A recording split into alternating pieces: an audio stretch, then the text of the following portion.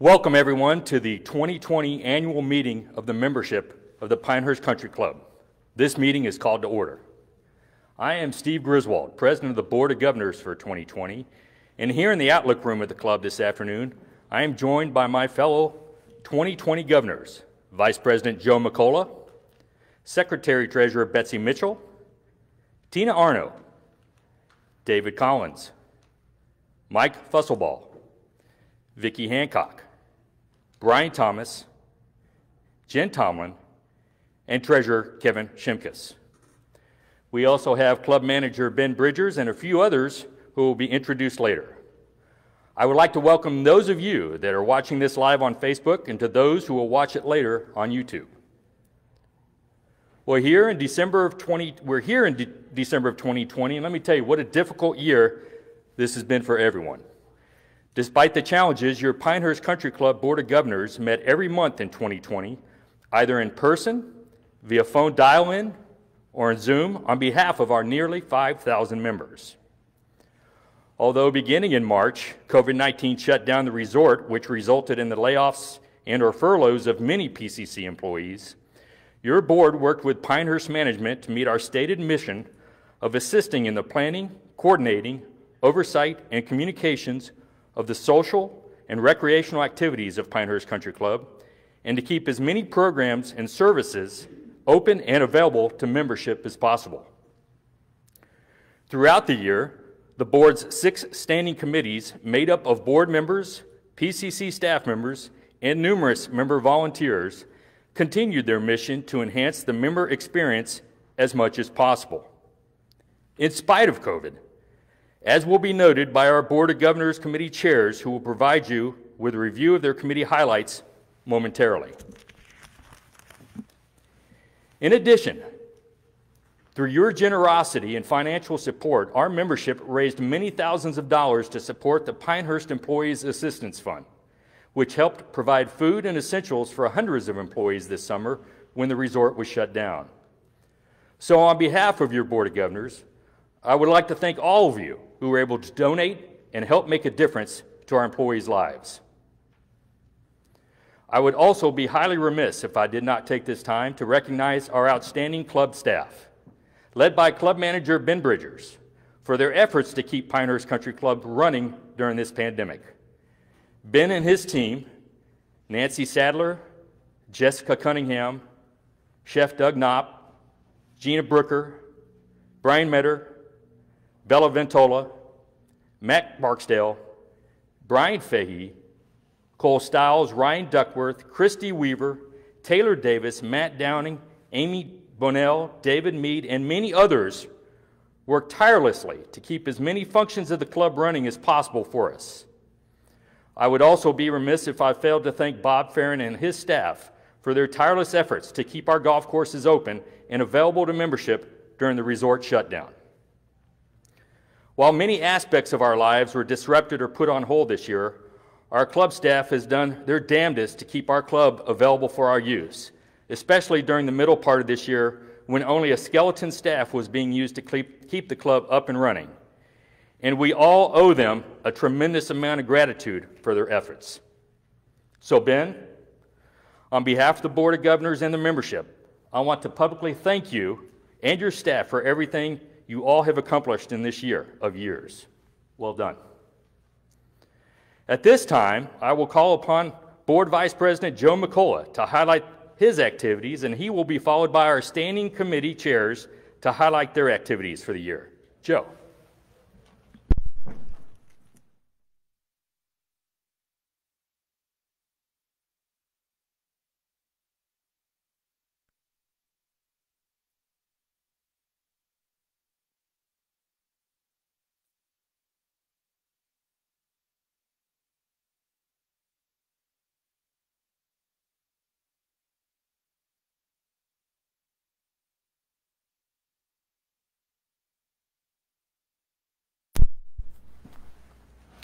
Thank you, Steve. Thank you, Bella, for the cleanup.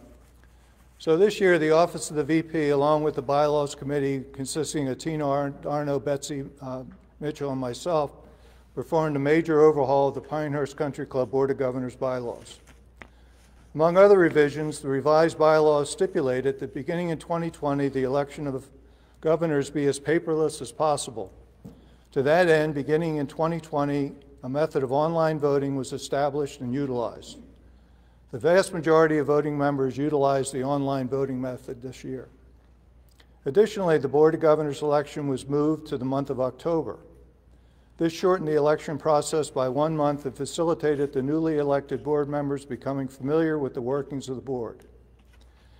In an effort to provide the Pinehurst Country Club members with the vision management has for our club, the Long-Range Planning Committee of the Board of Governors, consisting of Betsy Mitchell, Ben Bridgers, and myself, continued to work with management and developed a list of potential capital improvements.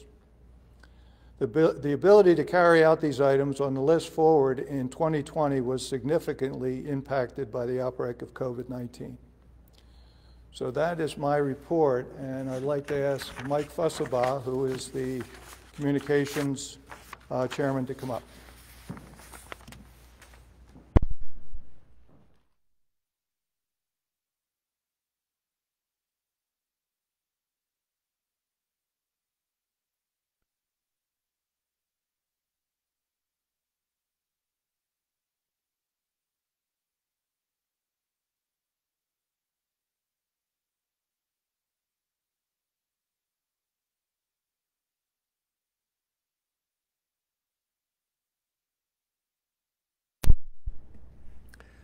Thanks, Joe, and thanks for cleaning up here, Bella. Appreciate that. The Communications Committee this year had a number of things that we worked on, and I'd like to highlight just four areas. We provided counsel to management and staff on the structure and content of the annual member survey. We also helped review the results of that survey.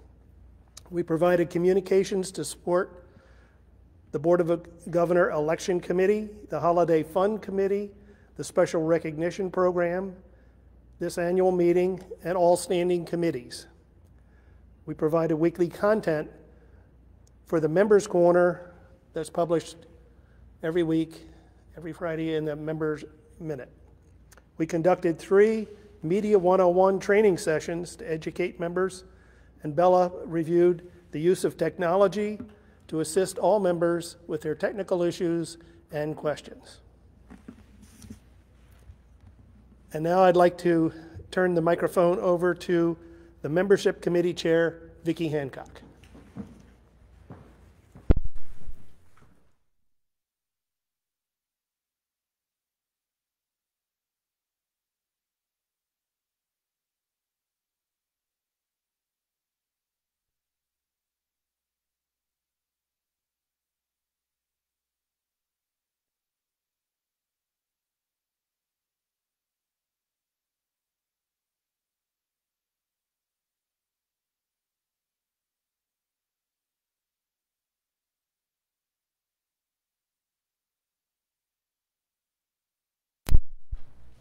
Thanks, Mike, and thanks, Bella.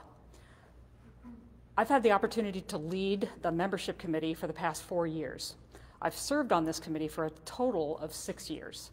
In 2020, I've been pleased to work with 10 member volunteers representing a variety of membership levels, interests, and family structures.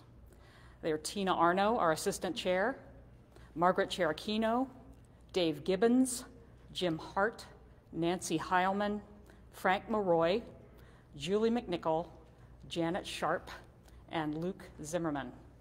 Our membership department representative has been Brian Metter, and I thank all of the committee members for their participation, critical thinking, and enthusiasm for our club. To summarize our initiatives for the year, at our monthly committee meetings, we have done quite a lot, highlighted by reviewing membership numbers by category and discussing ways to increase those numbers and upgrade members to higher levels. We've provided input to membership staff for new member recruitment programs, and member development activities. We've provided input to management on member questions and concerns related to membership programs so that we can clarify and make sure they're presented accurately. Brian Metter continues to tell us that we have had a banner year for membership queries, averaging about 120 each month. And I understand that we convert about 65% of those queries into paid memberships. Great statistic. In my opinion, the most enjoyable activities in which our committee members participate are those that involve direct contact with our newest members and member prospects. This year, we've personally contacted over 300 new members to welcome them to our club with emails, phone calls, and invitations to meet for various activities.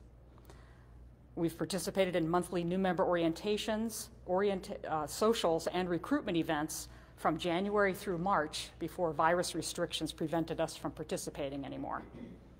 I will personally miss my active involvement as an ambassador for our club through my activities on this committee. It's been one of the most satisfying responsibilities of my experience as a member of the Board of Governors. Thank you. And now I'd like to welcome David Collins, the chair of tennis, lawn bowls, croquet, and pickleball.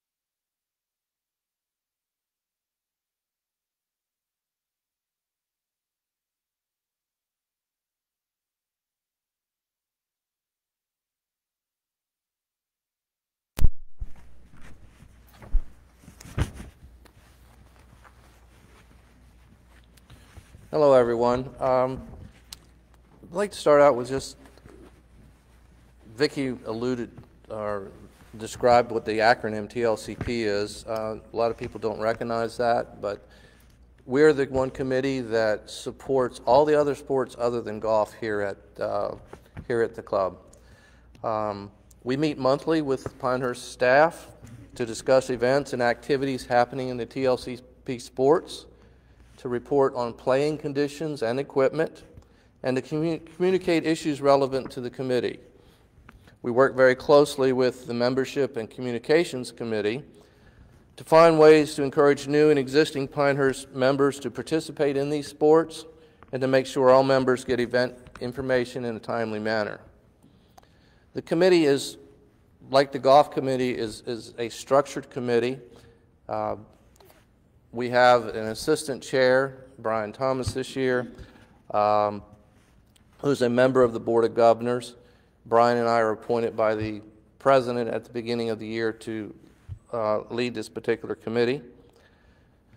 We work with Matt Downing, Amy Bunnell, and David Mead, and they are the sports staff from the club that represent the TLCP Sports. And then we have the president of the Lawn Bowls Association, Martha Nielsen, the president of the Croquet Association, Elaine Moody, and we have some members at large that also help out with the committee's functions. In spite of the pandemic, as Steve mentioned earlier, and reduced professional staffing during this time. As many of you know, we had to lay off people for a period of time and then gradually bring them back as we were able to. But in spite of the lean staffing in the beginning, the membership was still afforded safe access to all of the TLCP sports, to include open play, several tournaments, and resort events. Now, this was accomplished not only through the tireless staff commitment, but safety protocols established by Matt and his staff and the TLCP sport leaders, and the understanding and cooperation of all the members that enjoyed the activities. Secondly, we did manage to improve several facilities within the TLCP activities. We replaced 2 cracked backboards with the lawn bowls. We replaced the broken garage door that was on the lawn bowl shed. We refurbished all the tennis courts with new clay, expanded the number of pickleball courts from 6 to 8, and painted all 8 courts. Amy Bunnell and David Mead were certified as teaching professionals by the USPA. We were able to trial a new court reservation system for both tennis and pickleball, and we updated the first aid kits for all the lawn sports. In terms of communication, we were able to post new signs at the croquet and lawn ball courts to try and control some of the cross-court traffic. We posted emergency contact signs for all of the TLCP sports. We coordinated the TLCP calendar and utilized the member minute for all the event announcements. And then we took a unique approach with tennis this year. In January, we held a town hall meeting, gathering input from all the tennis players in the club to help consolidate and coordinate the activities for the coming year. So I want to thank all of the committee members for all of their hard work. Especially, I want to convey again our gratitude to Ben, you and your staff, for all that you were able to do. And a special kudos to Matt Downing and his group as well. At this time, I would like to recognize Tina Arno, our Pool and Fitness Committee Chair, and let Tina come up. Tina?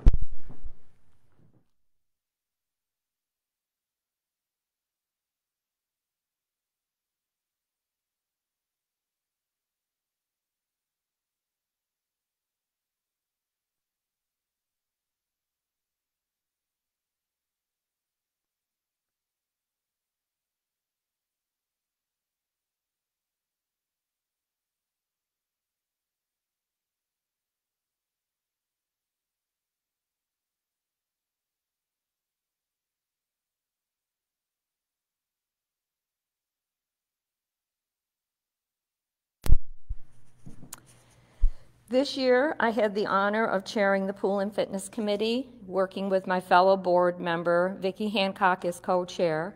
We also had 10 at-large members from PCC membership. This year, we welcomed Taylor Davis to our committee as the new pool and fitness manager, the new pool manager, and Christy Weaver was named tennis and pro and fitness manager. We were pleased to be able to open the pools and provide ways to stay fit while being compliant with COVID restrictions. The pool at number 9 also added water classes this year for members. We were also very pleased with the opening of the lake in the fall. Plans are being made for a grand opening in 2021 with some additional new amenities. And I would like to thank my committee members and the PCC staff for working with Vicki and myself to better the experience for the members here at PCC. And now I'd like to turn the microphone over to Golf Committee Chair Jen Tomlin.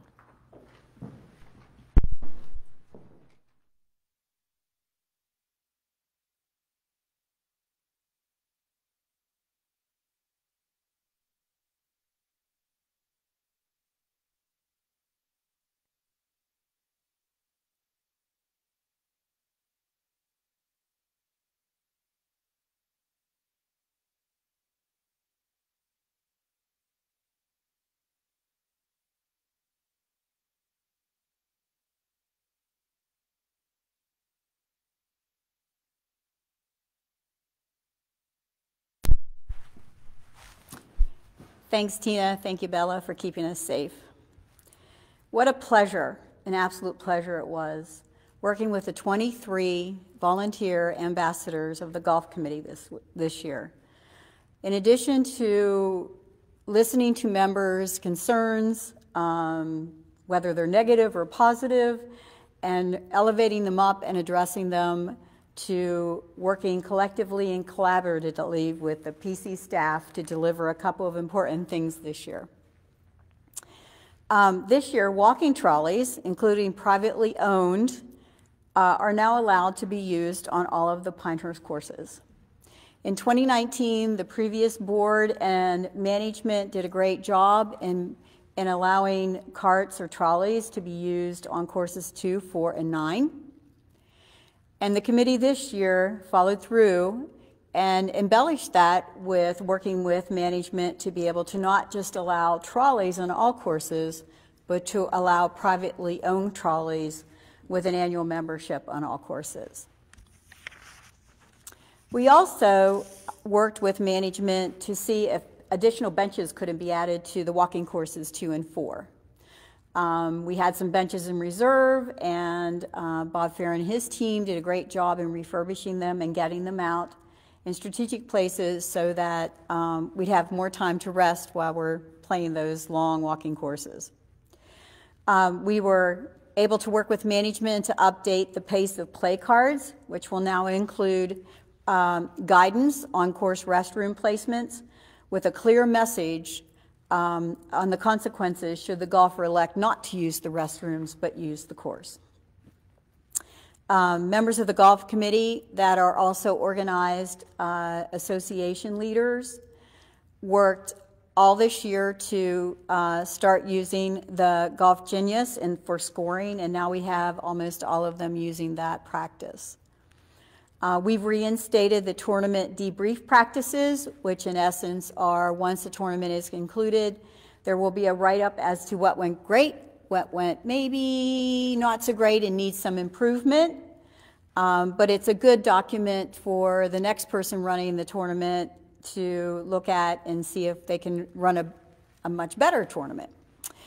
We've also updated the golf tournament standards and guidelines that will be implemented on January of 2021. And we've implemented a process where there's a more active role in coordinating the golf tournament event calendar to align with the scheduled maintenance of the course. So working alongside all of our wonderful pros and Bob Farron and his maintenance team so that we mitigate the possibility of poor course conditions during any of our major tournaments. So there was a whole lot more that went on that I can't mention. There's not enough time, but I thank every one of the 23 members, my assistant chair, Mike Fusselball, and the PCC staff for making it a great year for the golf committee. Thank you.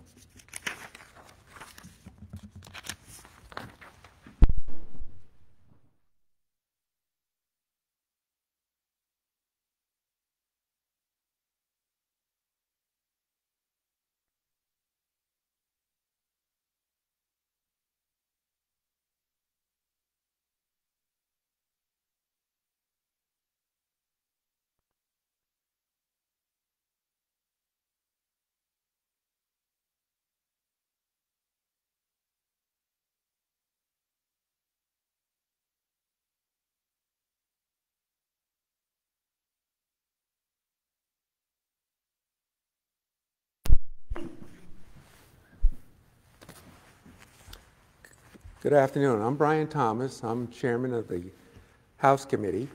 And to let you know, we here at the House Committee get ideas from you. We come up with ideas. We create plans, and we assist with events. And most of all, we promote those events to you.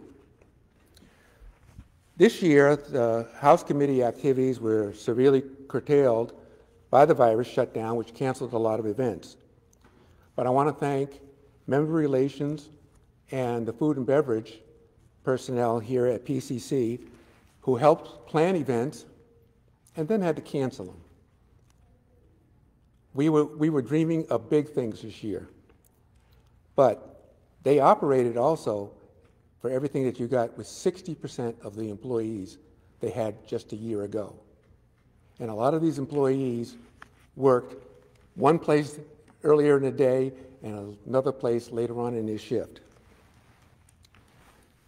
Members were also introduced to using takeaway or to-go food and then picking up at our various dining facilities. Remember, you can use your dining card also. With social distancing and mask wearing, we had wine dinners and tastings, which were held at the main club and at our signature clubhouses on a more frequent basis.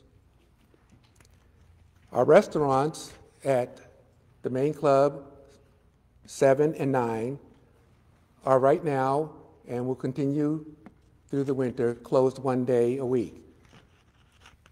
Number 7 on Monday, number 9 on Tuesday, and the main club on Wednesday. And on Wednesday, all PCC members are invited to make a reservation to have dinner at either 7 or 9. We held a ladies' special event this year, which involves showing some of our community involvement by introducing the women on our village council, not in the political vein, but get to know them personally. One of the big things for our club is our annual holiday fund. I have a committee of Sue, Jenny, John, Clem, and Kevin who assisted me. And actually, they did a lot of the work. I just point them in the right direction. Our employees are going to enjoy the gifts that we give them this year, and we're going to distribute them next week. You as members have done an awful lot. The Employee Assistance Fund, the beginning of this year, was outstanding. And then when we started our holiday fund on November 1st, you stepped back up to the plate. And I want to thank all the members of Pinehurst Country Club for what they have done. And our employees will appreciate it. Thank you. And now I'll turn the mic back over to Steve.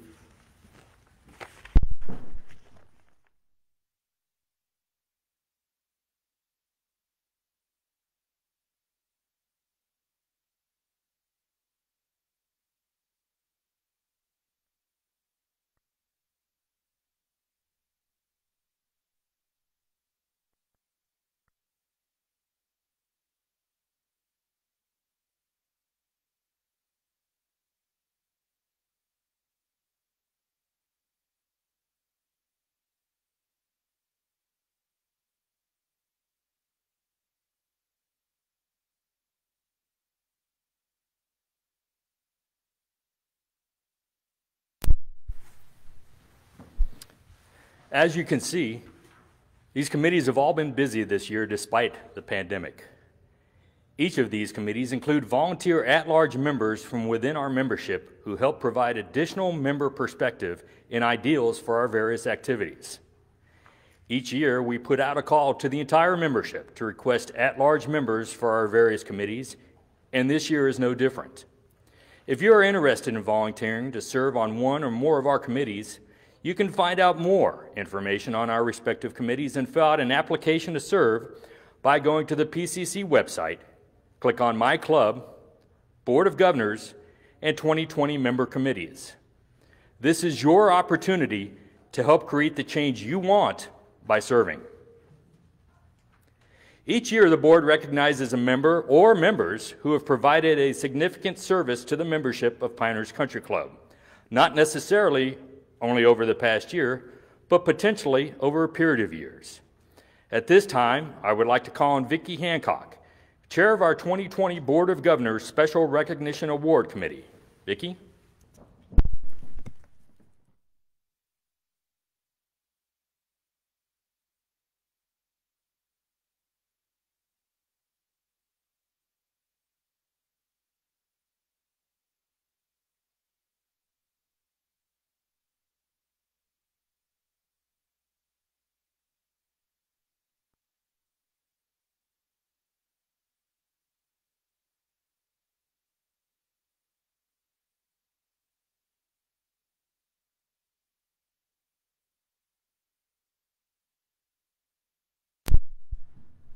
Thanks, Steve, and thanks again, Bella.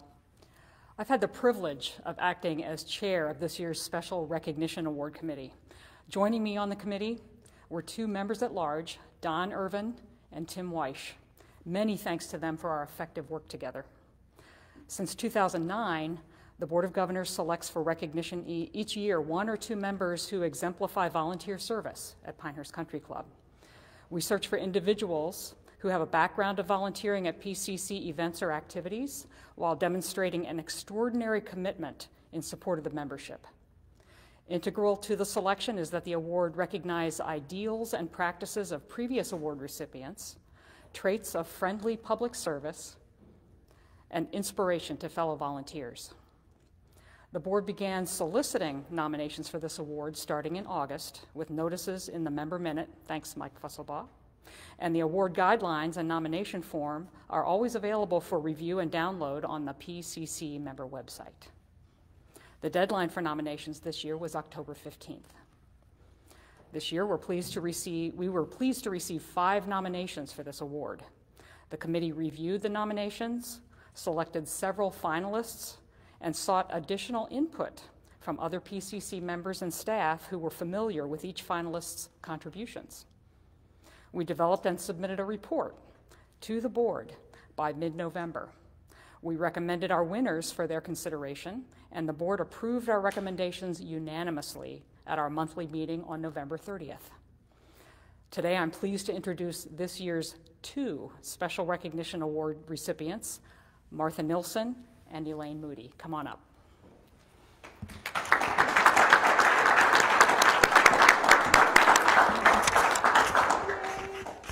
I am so happy about this. Starting with Martha. Martha Nilsson has demonstrated an extraordinary commitment to support the PCC membership by providing leadership and direction for the Lawn Bowls Association, abbreviated LBA. Martha joined our club in 2014 as vice president of and served as vice president of the LBA in 2016. We got her serving right away. She served as LBA president for the past 4 years and also represents her sport on the TLCP committee. Martha is a quiet leader who goes about her business without hesitation while achieving outstanding results. She has built a loyal team who share her passion and vision for the sport. With this team, Martha routinely participates in monthly new member orientations when we're allowed to participate in them, and new member social outings, offering members of all ages the chance to learn and play lawn bowls. Lawn bowls is the only sport not currently served by a professional staff person at PCC. However, Martha has become a certified coach and volunteers endless hours fitting bowls and instructing members and guests of all skill levels. She discreetly ensures that the playing rink is properly maintained, communicating routine and best practices to the club's maintenance crew and the tennis and lawn sports director. Martha introduced open play on Tuesday evenings with free instruction followed by dinner at the club. In addition to Open Tuesdays, as they're called, special events like Try TLCP and themed events such as the popular Margaritaville, Martha also assists with the coordination, scoring, and instruction for resort guest matches and corporate outings. She does everything. She has successfully hosted interclub matches and brought the East Coast Challenge, a regional tournament between the Northeast and Southeast divisions, to our club. Martha brought more recognition to our club as well, herself competing and bringing home the National Open silver medal for pairs from the National Lawn Bowls Championship held in Phoenix, Arizona. Martha's persistent efforts and quiet professionalism have earned her the respect of the PCC community and lawn bowls peers at the regional and national levels. And now on to Elaine Moody. Elaine is the current president of the Pinehurst Croquet Club and has been elected to that position several times in the past 10 years. She's the glue that keeps the club vibrant and moving forward, bringing boundless energy and commitment to the club and its members. Membership has increased significantly during her tenure as president in 2019 and 2020 due to her innovative activities to introduce Pinehurst Country Club members to the game. Especially noteworthy is her outreach to the national and international croquet world, which has resulted in Pinehurst being recognized as a croquet destination. One of the events held here in 2019, the Solomon Trophy Tournament, was a competition between 2 countries. Elaine is regularly involved with the organization of multi-day events, coordinating players, volunteers, Pinehurst Country Club, North Carolina Croquet District President, and the World Croquet Federation, as well as the day-to-day activities of on our croquet courts. You can see her out there all the time. In addition, she also guides the social direction of the club, including festivities, lodging and meals for guests, and marketing. The governing body for croquet in the U.S.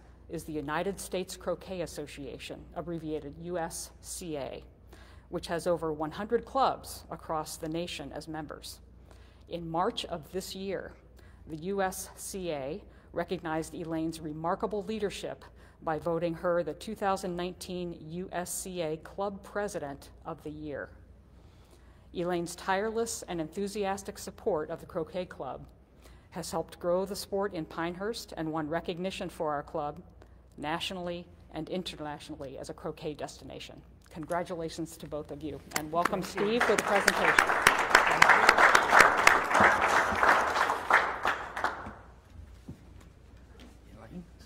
Thank you. Thank you. And this is the plaque that will be displayed downstairs of our special recognition award winners, of which both of their names have been added, and we were proud to have you on this plaque. And thank you again for your service and what you've done for our membership. Thank you. Thank you.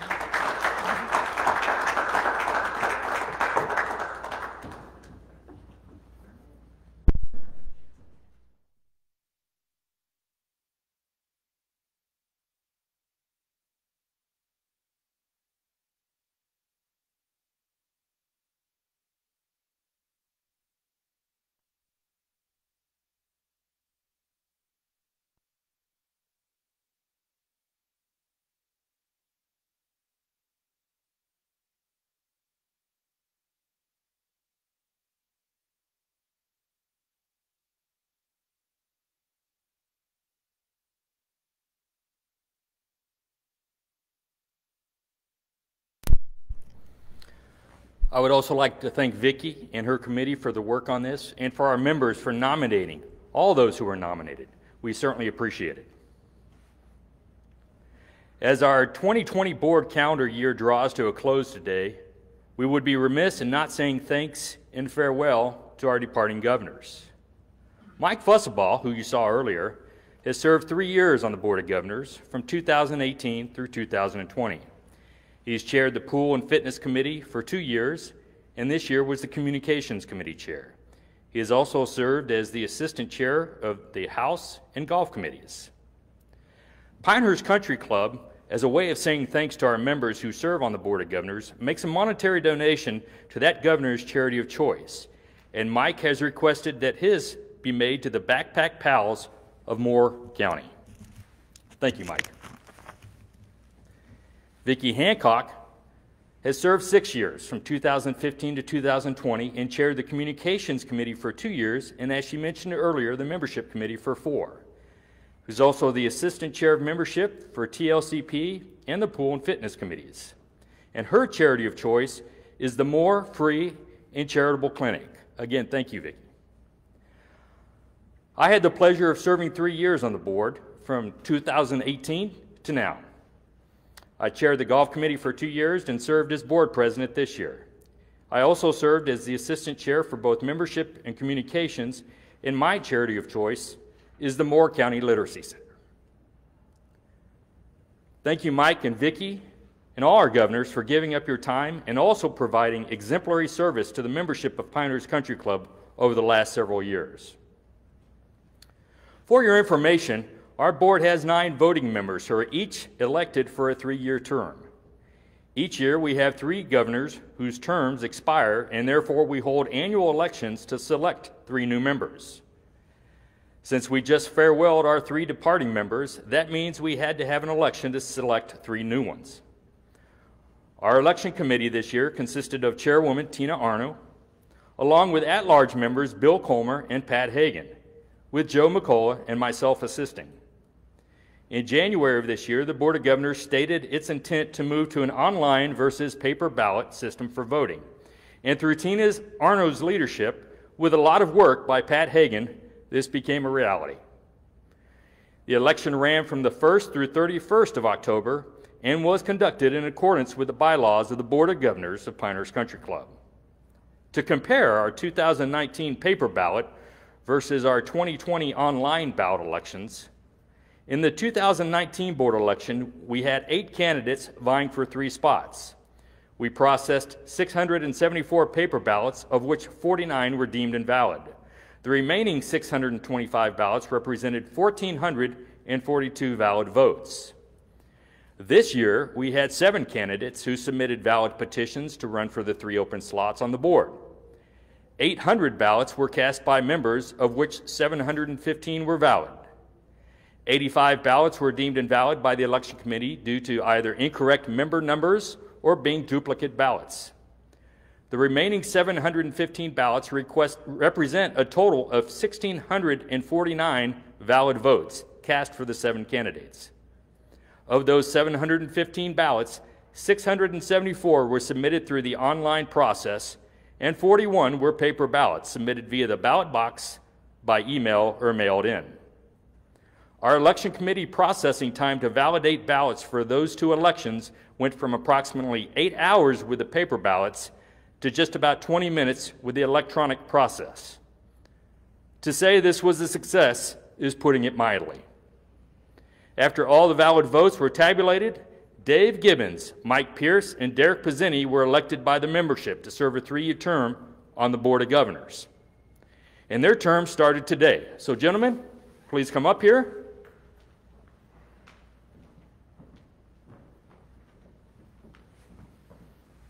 Stand in front.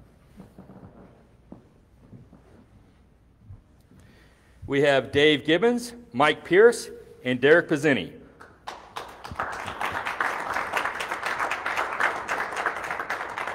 Welcome to the board, gentlemen, and thank you in advance for your service. Go ahead and take your seats. Thank you. Just prior to the start of this virtual meeting, the 2021 Board of Governors met to choose their slate of officers for this year, and I am pleased to announce that Joe McCullough will be serving as president, Jen Tomlin as vice president, and Mike Pierce as secretary-treasurer. Congratulations to all 3, and thank you in advance for your service. So with that recap of the year, I will now turn the floor over to Club Manager Ben Bridgers for his annual report to the membership. Ben.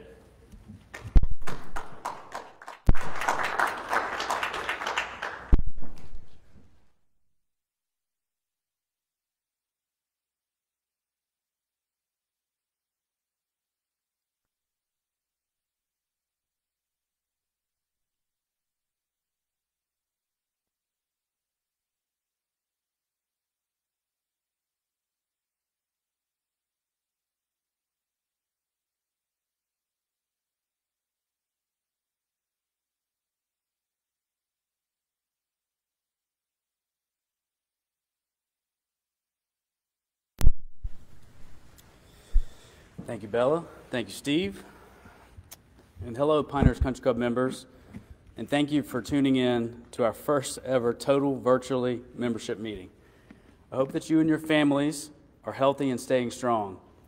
2020 has certainly been a challenging year for all of us, but I'm very thankful to be standing here in front of you today to discuss where we are as a club and what the future holds for us.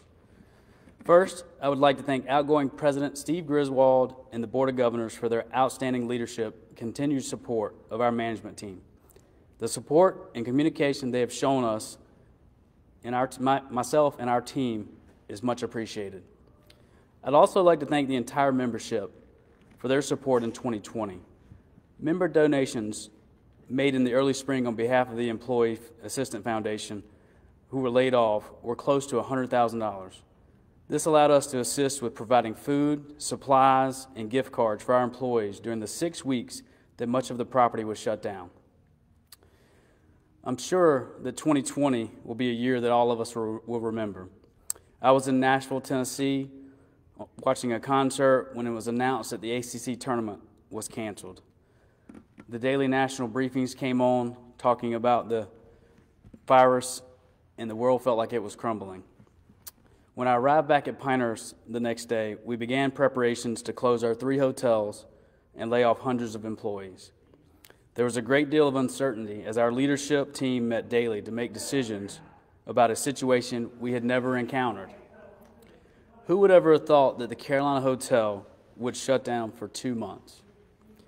When it reopened on May 22nd, we did so with our Pinehurst promise to ensure the safety of our members, resort guests, and staff. We certainly have had some bumps along the way, but as we stand here today, the majority of our employees are back to work, and we've had a solid fall season. Member golf rounds are upwards to 30% above prior year, and we've added 85 additional golf members.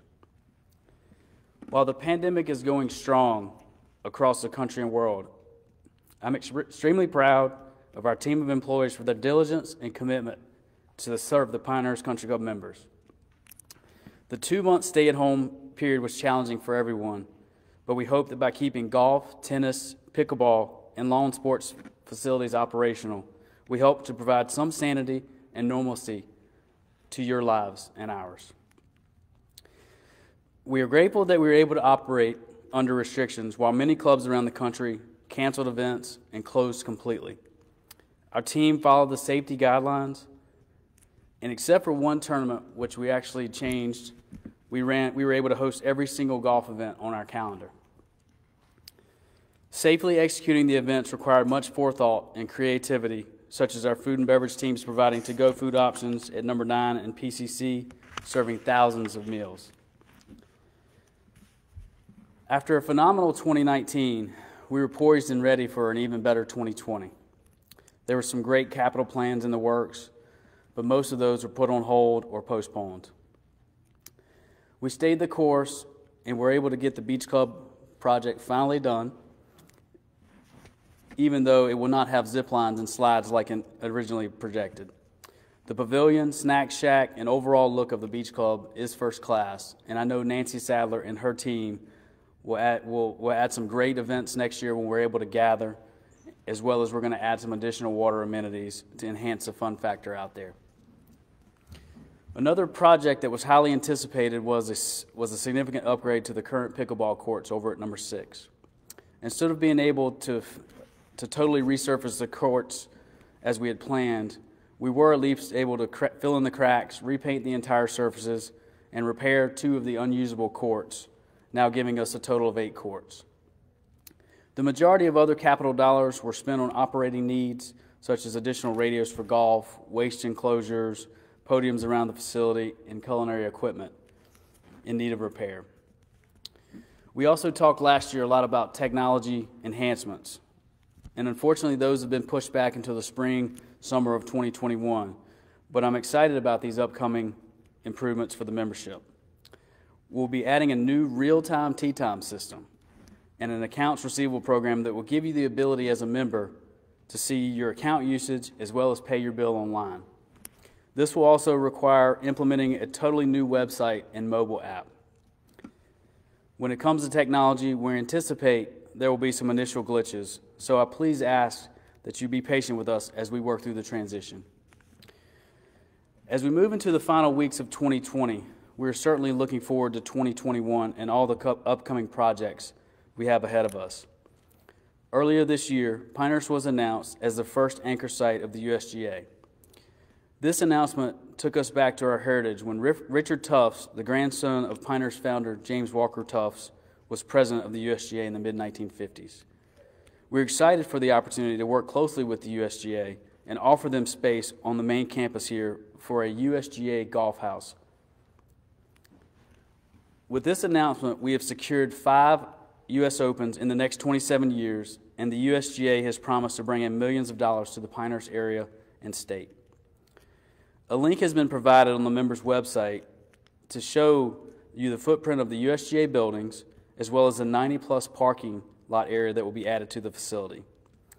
In conjunction of this USGA project is a 36-room lodge that will be, the proposed site is overlooking the Cradle, to host players for the championships as well as hotel guests for the future.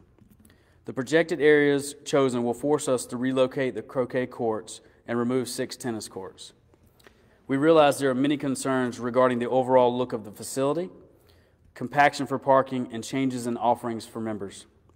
Our commitment to you, the membership, is to ensure we continue with our heritage of lawn sports, provide appropriate parking based on village requirements, and most importantly, continue to grow and set the property up for the next 125 years. Once construction timelines are final for the USGA buildings and the lodge, we will do our best to share that information with you. Currently, the construction is not planned to begin until winter of 2021 or early 2022. As we begin facility preparations for the 2024 U.S. Open, we have plans this January, February to enhance the 91st hole, add square footage to the main golf shop for championship merchandise, and construct a permanent pavilion bar at the Cradle, which was there in the initial concept. As we move forward, we plan to identify and work with a consulting firm to help us make the best use of space for pickleball, tennis, and croquet, as we have many opportunities to improve our facilities. As many of you know, it's been our long-range plan to enhance the clubhouse at Pinehurst number 6 and the downstairs locker room here at the main club, at the members club.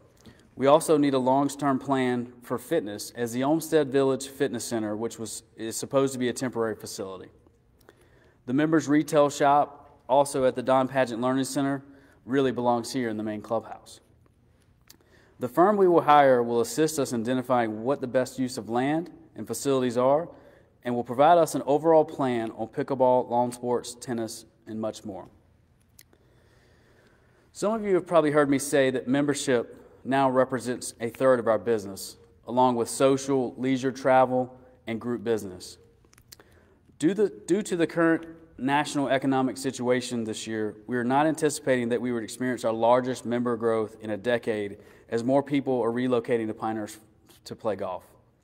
We're hoping to continue this trend, yet we understand there are concerns about tee time compaction that we need to keep an eye on. Although business this year was certainly better than we expected, our hotel rooms were down significantly. Along with a drastic reduction in corporate hotel business, our total resort and club food and beverage revenues have been greatly reduced to only to be able to utilize 50% of our dining areas and 30% for banquet capacity. Profitable events like weddings were still held this year, but at a greatly reduced numbers. As a result, these revenue losses have made us put a premium on where we're going to spend our money in the future. The main reason for sharing this information is so you understand that we're unable to fix everything immediately. There's been lots of talk about what needs to be fixed and what we'd like to do, and it's just going to take a little bit more time than we all had anticipated. But the last 10 years, we have improved significantly by restoring Pinehurst number 2 and renovating Pinehurst number 4. We renovated the Members Club for daily dining and banquets. We added a wonderful pool complex, the Cradle Short Course that many of you enjoy today, and the Beach Club project. All of these great additions were added without any form of assessment to the membership. At this time, I would like to address the questions that were submitted prior to the meeting.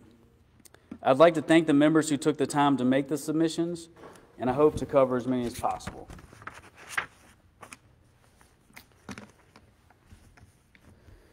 So, had lots of questions regarding golf. Some of the main ones regarding cart path, tee box, and facility repair. Many of the members may know this if you've been here for a long time, but Bob Farron, Director of Grounds and Golf Course Maintenance, had all of his superintendents basically find out the linear feet necessary for cart paths across the property. He identified the total linear feet as well as what needed to be fixed immediately. We allocate a specific amount of expense dollars in our budget every year, which Bob has probably doubled this year, but it's there for us to make those enhancements. I think what you're going to see is, we've got probably a total of, over $5 million in total cart paths across the property, and I think, as we go, there's going to be some areas that are cart path and some areas that are sand. Obviously, course 2, course 4 are sand, and course 3. So we're working to kind of blend the sand in with the actual paved cart path. Every year, and I think Grizz mentioned it earlier, but we have, we tend to aerify the golf courses. We're very fortunate that we've got Bermuda greens. If you look back at when we had bent grass, I would say the golf courses for Bob and his team have never been better, and I think that's due to the fact that we went basically all Bermuda. we do airify Bermuda every couple years as opposed to every year, and I think that that gives us a little time when we're airifying those golf courses. We make any of those necessary repairs. If you remember on course 3, we took out the back tee there on 14 and kind of fixed the cart path there. But those are the times where we really try to identify. So anytime you think of the 14-day time period that we're airifying golf courses, that's when we would work on bunkers, basically cart paths, and redo any tee boxes of any kind. There was some comments regarding tee boxes, red, yellow, white, green. All of them are in need of some repair on some parts of our golf courses. So, we'll do any of those we can during that time frame. There was a question regarding golf about blind spot cameras on courses.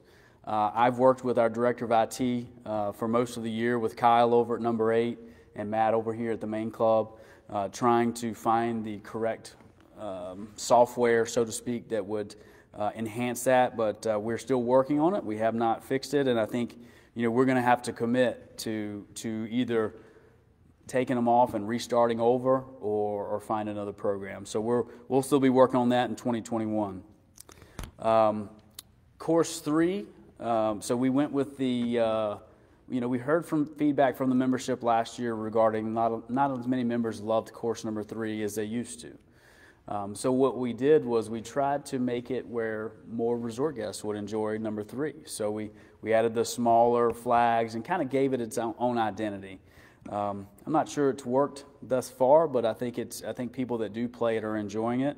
But the question was regarding course number 5 and 1, and would we do the same there? Right now, at the current time, we do not have any commitments to do that to course 1 or course 5. But I would tell you that the golf management team is interested in having those courses have their own identity.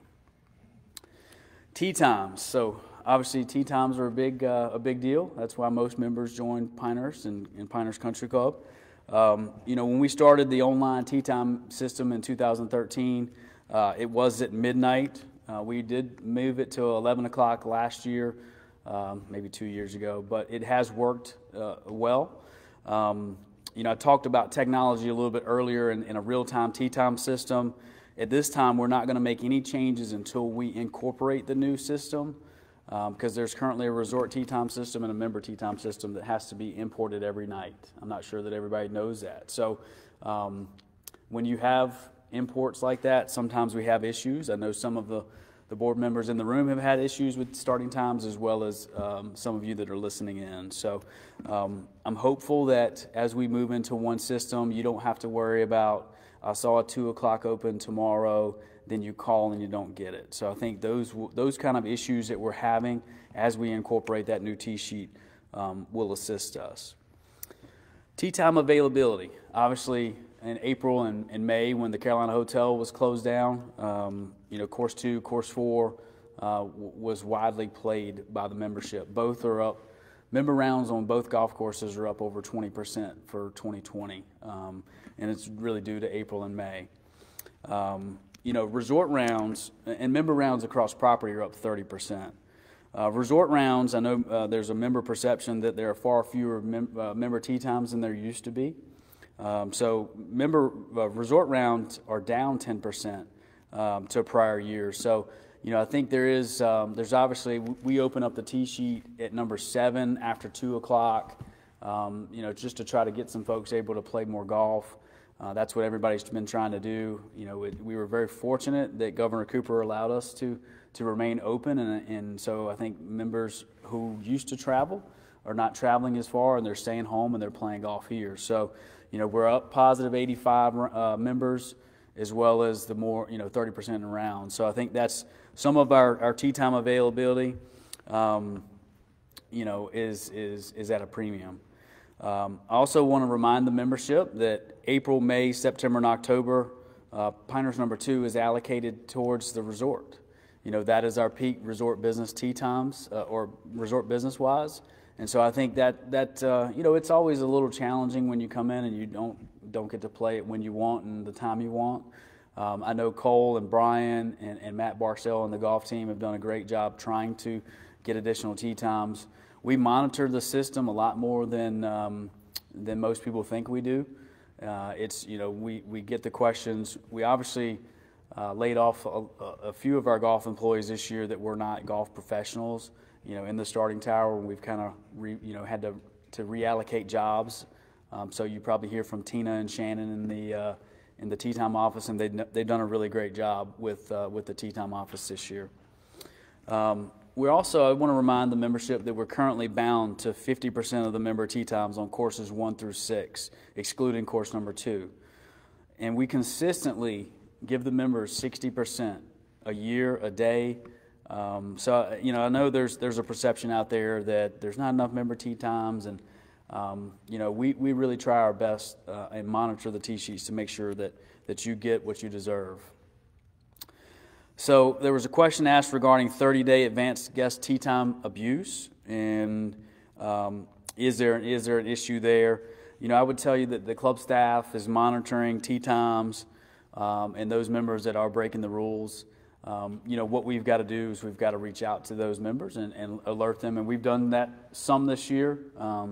You know, as Jen and Steve alerted earlier, we have had golf professionals during the pandemic working starter shacks, starting people, and I think that was very eye-opening for us as a golf team. I think it was very helpful, and you know, you really saw what was happening day in, day out, as opposed to just being in the golf shop and running events. So we're going to keep our eye on that again as we move into the new tee time system. We've seen it. It's going to be internet based, so you can see it on just like you do today, and I think it's going to be very helpful. But we just don't have all that information at the current time. And there was a question regarding, can we get Cradle tee times online in the future? As I mentioned earlier, all 10 of the golf courses, including the Cradle, will be on the tee time system. There was also a question regarding member shotguns during the winter months. You know, we do this for the Men's Golf Association, Women's Golf Association, really all the golf associations, starting in December, January, and February. You know, right now, I think as far as the membership, you know, we would get more tee times available if you're doing straight tees and not this time of year. Normally, and it also promotes gathering. So at this time, I think we're going to just kind of hold on that. We'll review it internally and see if it would make sense in the future. I do think the weather in December the last few years has been better, and so we're probably going to look at, you know, maybe starting the shotguns in January as opposed to December, because I think, again, when you have, like Tuesday, for example, we've got an event on course number 1. 2 of our golf courses are closed, and tee times are at a premium. So those are the kind of things that we've got to watch as we're moving forward. Golf carts, you know, obviously single rider golf carts were a big thing in 2020, and I think it will continue for most of the 2021. You know, we're reviewing the dividers in the golf carts to see if that makes sense, and see if that will make folks feel comfortable with playing with someone from another household. So more to come on that. And we also are getting brand new lithium golf carts next year in late summer, with the hopes to increase, you know, obviously every day this year we've really been out of golf carts at 6, 7, 8, and 9, and some days at the main club depending on what's happening. So, you know, when we renovated course number 4, we took away golf carts with folks knowing that we were going to walk that golf course. And I think now it's, you know, once it's coming back up, we've got a new, we haven't decided yet, but we're going to get an upgraded cart with seats, with USB ports, GPS tracker, and things like that. Not the GPS screen, but the GPS tracker, just to make sure we know where the golf carts are at all times. Courses 3 and 5, starting holes. You know, that we've basically changed the way we did things for 3 and 5. We put a starter building over there, which was asked by our employees and as well as the membership for our team. You know, at this point, we're comfortable continuing with course 3 and 5 in the place that it is. I think Matt Barksdale, Matt Massey, and myself would love to make it a little different and build 2 starter shacks and have 2 buildings that are similar to what we offer on all the other golf courses. But as I mentioned earlier, you know, things have changed a lot from 2019 and where we are. when you talk about room nights and when you talk about revenues. And so we've got just, do you want to build something that's going to make money, or do you want to build something that's just that you have to spend money on? So we just really got to take and look at it and take a little bit of back seat on some of those things. And I think, that's what we're going to do for now. There was a question regarding transporting folks or members to 3 and 5 starting holes. I'll definitely talk to Matt about that and see if that makes sense. But I know that the membership as a whole, kind of likes to grab their cart and go to the range and do their own thing. So I'm not sure that transportation like that works, but it's something that we're going to look into. And then again, pin sheets I think have been a big ask for the membership. And I think right now we're not able to do that. We are going to look to put rakes and ball washers back on, in the spring of next year. I just don't know exactly the date yet, but we'll certainly alert you when I know. Jen mentioned earlier about the pull cart and trolley program. The trolleys, I tell Matt Barstow this all the time. We were so lucky that we pulled the trigger on the trolley program when we did, because we would have been in a world of hurt. So they've gotten a lot of use, and I think as we move forward, we know we're going to have to replace those and refurbish those. We're excited about the member trolley plan goes into effect January 1st. So if you have not signed up for that, please do so. We purchased another 20 pull carts to kind of put in the fleet, because we had some that were less than ideal. So we're going to start having to replace those as we move forward. But very thankful that we were able to pull the trigger with that program. Had one last question on golf regarding defibrillators, and if you remember, the old scorecards used to have the defibrillator locations on them.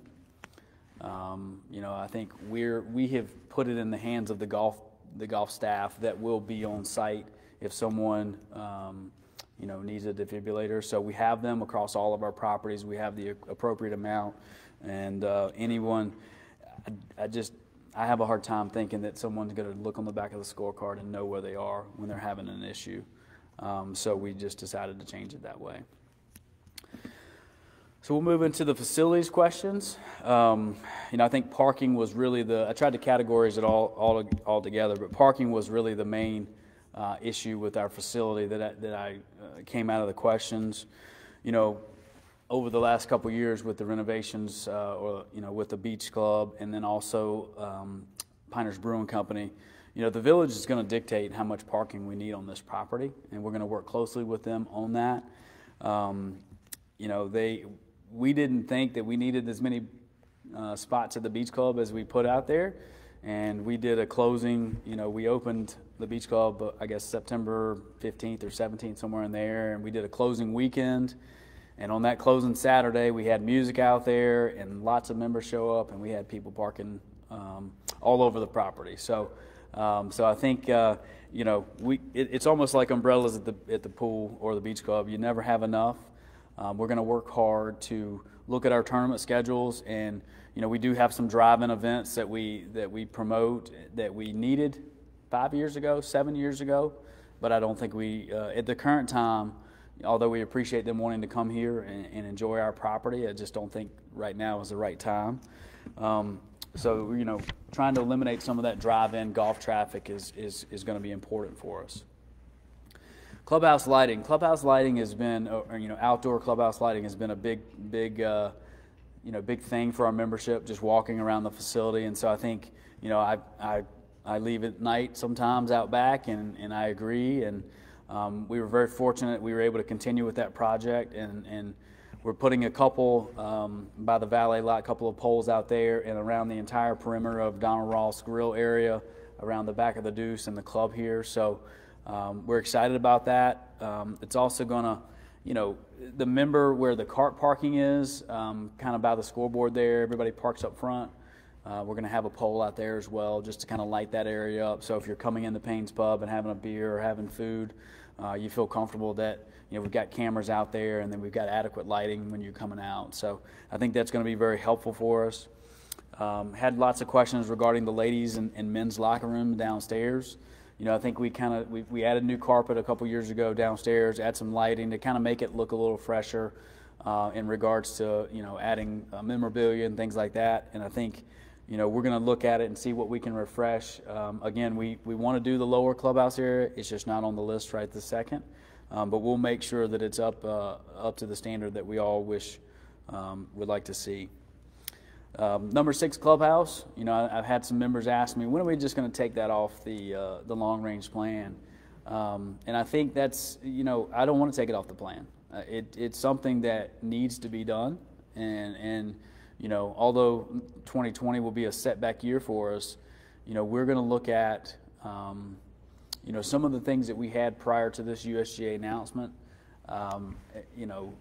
it aren't going to come to the fruition because of the USGA announcement. So, what I'm trying to say is things change, and I think a great example is the cradle was never on any of our long-range plans.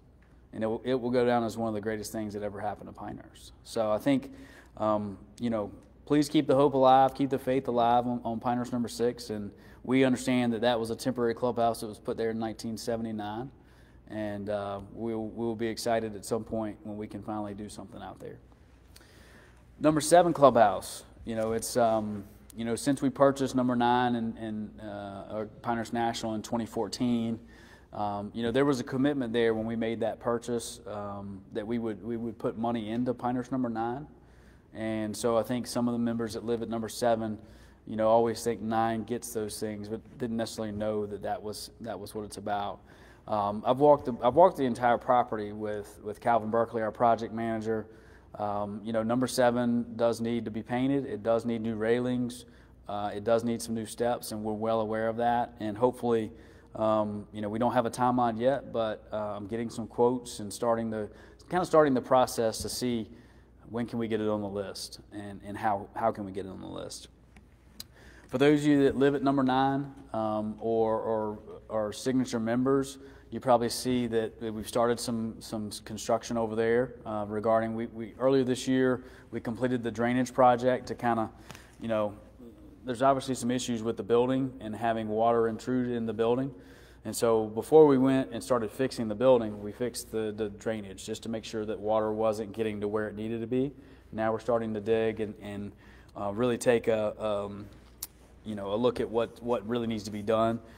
Basement and stairwell areas are going to be done in phase 1, which is kind of what's happening right now. The kitchen area is going to be phase 2. And then the ballroom cornerstone will be phase 3 with the completion by the end of 2021. So lots of work to be done over there in 2021.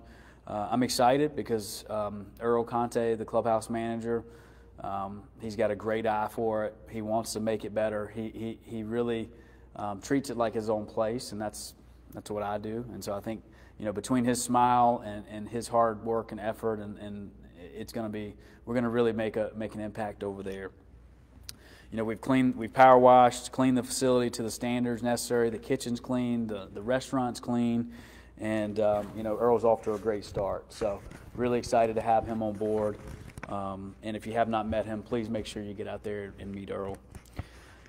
In the pit, so the pit is always comes up when tea times are tight. We're very fortunate to have a beautiful piece of property out there, and at the pit for future growth. At this point, there are no definitive plans of any kind, but I can tell you it excites us because I think, if we have another year just like this year membership-wise, which, I think it's very possible, it's something that we're certainly going to have to look into and figure out what we can do to have more golf for the membership and resort guests and all that stuff. So, fitness center. So, we're committed at Olmsted Village until the end of next year. And we'll look to extend that lease until a few more years. I know that it's interesting because I never really thought that that the fitness center at Olmsted Village would really, take off like it has. A lot of that is I think the members really we needed something better than what we had, and I think a lot of that's in Christy Weaver and the job that her and her team have done out there and really making. She does a great job with water aerobics and spin classes and just, even this year she was doing things outside for the members. And so, I think we need a plan, overall plan for what's fitness going to be, what's croquet going to be, what's tennis going to be, and what's pickleball is going to be. And so we know that, and we're going to work towards that. The marina. So obviously the Beach Club project was completed earlier, where we could open the snack shack in September. The pavilion was recently finished, and the facility looks great out there. Very excited to kind of have Nancy program it and have some events out there, because I think it's exactly what we need, something different for teenagers, and just to have a lake and a pool complex like we have is just tremendous. So very excited about that. There was some question regarding events out there, as well as slips. We definitely need more wet slips with a membership as big as we are. But as we move forward, and like I mentioned earlier, we're not going to have zip lines. We're not going to have slides out there. We started looking at other things, a dock, and some water amenities out in the lake. So as we learn more about that, we'll share exactly what we're going to do. But we do have some plans to add something in the spring of next year that would help, but it would not help boat slips at this point in time. And then we had some questions regarding signage across property. Bob Farron and I met with Tom and Matt and try to figure out what's, the golf courses individually, so 2 and 4 have their own similar identities. But, our signage around property has been here for 25, 27 years. And so as we build the, new things with the USGA and the resort lodge and things like that, we're going to look, we've identified someone to give us a quote, but we really got to set ourselves up for the future, and I think that's what we're committed to do. So that, like I said, our goal is to have the new signage plan in place by the 2024 U.S. Open. If all of you have been around for the USGA championships, they have their own signage plan during those championships. So, but I think as people come in the spring of 2024, fall of 2024, and beyond, we're going to have an influx of folks come here and want, they're expecting, we're the greatest, resort in the country.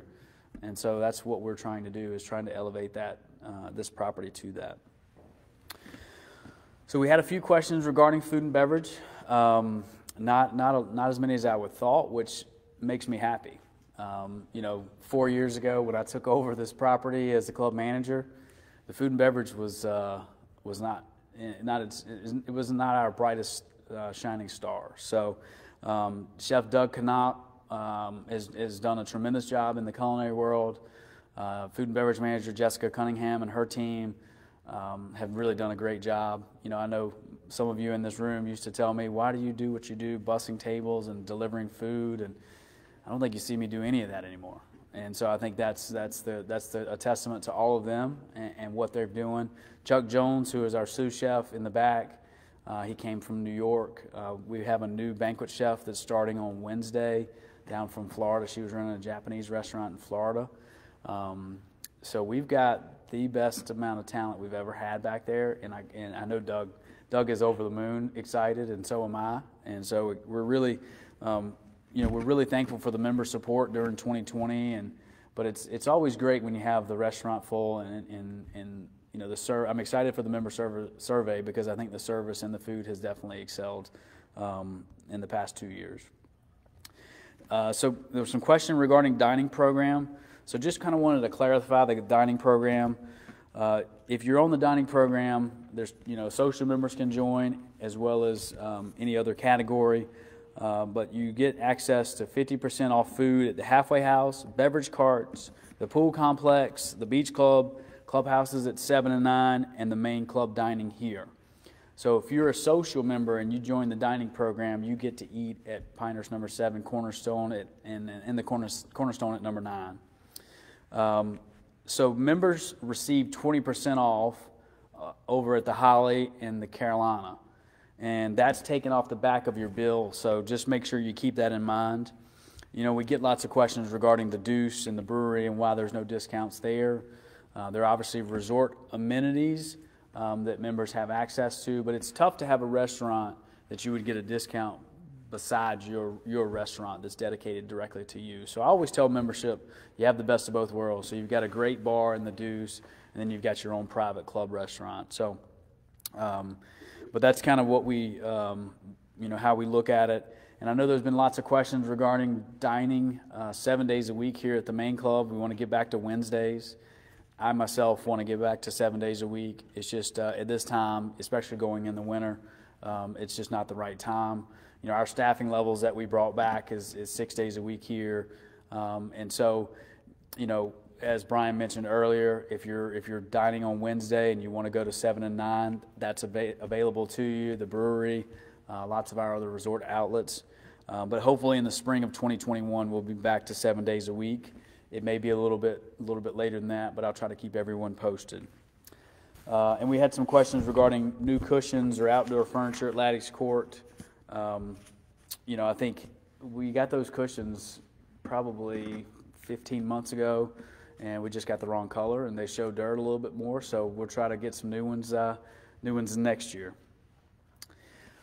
Technology and communications. So obviously a big one for us. I think we live in the dinosaur world sometimes regarding technology, but I think I know Ed Nicholson, our director of IT, has worked his tail off to get these upgrades. But I'm very excited, that we're going to have the online accounts receivable, new real-time tea-time system, online bill pay, ability to have access to see your account usage, and then our staff, right? So our staff has to generate an Excel document and send a report to all of our staff. And so we're going to have access to having to generate our own reports by the click of a button, as opposed to having to input data. And so, we're going to be more efficient. We're going to be able to take care of the membership better by having all those things. So I wanted to kind of talk a little bit about member compliance with dress code and COVID compliance. I think dress code's always a big one. And I think the membership is, we've changed over the last 10 years with members and, adding the pool complex and different things, and things are more relaxed. I think the big thing is hats inside the clubhouse. You can wear hats in Laddie's Court and on the outside veranda. We do see a lot of folks coming with T-shirts and sweatshirts and different things like that. And, golf attire is what's appropriate. We're going to work hard. It's hard because, you got to remember that a lot of the members here may not have been members at other places. And so I think that's something that we've got to train our staff as well as the membership. So, but I do need your help. We need your help regarding, COVID compliance. And if you've been around it, we've worked really hard as a club to remain open. I'm very thankful that we have remained open. And so, if you've been exposed, please make sure you do what the CDC recommends. Also before we close, I wanted to remind everyone to utilize their promotional card that was mailed out in June of this year. The promo card may be used in all the Pinehurst outlets for retail, golf, spa, pool, and food and beverage before December 31st of this year. If you're thinking about selling your property, with the amount of properties that were sold earlier this year and still ongoing, please make sure you reach out to the membership office to talk with us about it, because I think, we do have a split membership that has been widely used and widely criticized. But I think, if you'll reach out to us and communicate with us because we don't know. The only way we know if you sold your house is when we look at it in the paper. So please, help us help you, so to speak, because we want every member in this room and that's watching today and that's here. We want you to remain to be a member, and we can help you do that. As I close, I would like to thank the great staff we have at Pinehurst Country Club for all their hard work over the past year. I'd like to note a few wonderful department heads that make your member experience a great one. Nancy Sadler, Jessica Cunningham, Chef Doug Knopp, Chris Manus, Chuck Jones, Brian Metter, Matt Barksdale, Brian Fahey, Cole Stiles, Matt Downing, Eric Alpenfels, Christy Weaver, Gina Brooker, Bob Farron, Kevin Robinson and his teams, and Earl Conte, who just joined us back over at 7 and 9. We've got the greatest team that we've ever had, and I couldn't be more proud of what they do day in and day out. You know, the best part about Pinehurst and Pinehurst Country Club is the people and how they treat you. And I will be forever grateful for my team and what they've done this year. Thank you so much, and have a great rest of the year.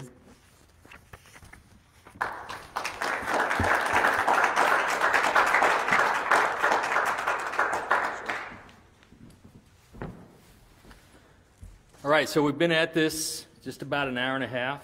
I hope these updates have been beneficial to you, the members, so you know what your Board of Governors have done on your behalf. And I thank you, Ben, for taking the time to respond to the questions that you've received. And we appreciate your efforts and the efforts of your staff, as mentioned before.